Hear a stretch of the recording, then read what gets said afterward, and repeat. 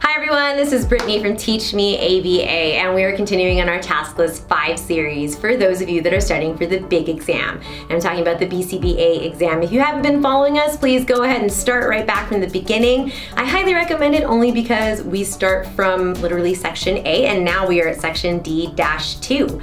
And on today's video, we're going to be talking about the difference between external and internal validity. So let's get at it.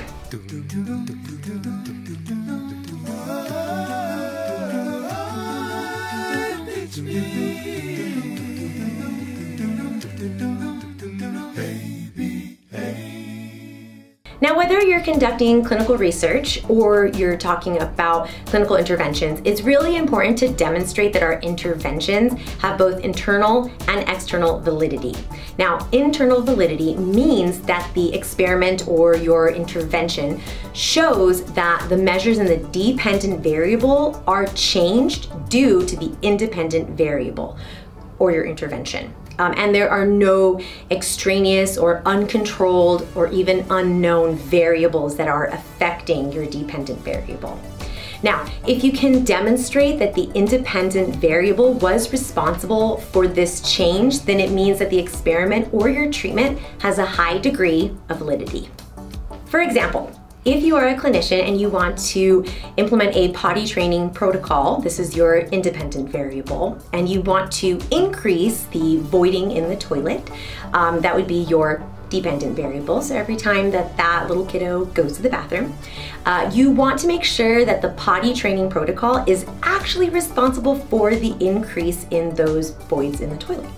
If other factors besides the independent variable change the potty training protocol that's going to be introduced or that is being introduced, this would make us less likely to believe that the potty training protocol was actually responsible for that particular change. For example, let's say that parents previously tried to sit their child in an adult toilet, so one that we've all seen before. But then they decided to change it to one that magically sinks. It's a toddler-sized toilet at the same time that you were introducing your procedure. So that change of a more fun toilet might be responsible for the increased toileting rather than your protocol. Hopefully, if you have any questions on that, please let us know. I don't know if there is, in fact, a fun singing toilet. This is just a fun example I wanted to give you all. Now let's move on to external validity. This means that the results of your experiment or your treatment are generalizable to other clients or subjects.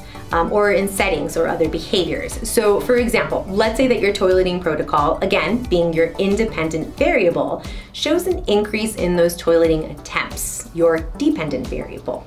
And you want to try the same protocol with another client. This would be generality.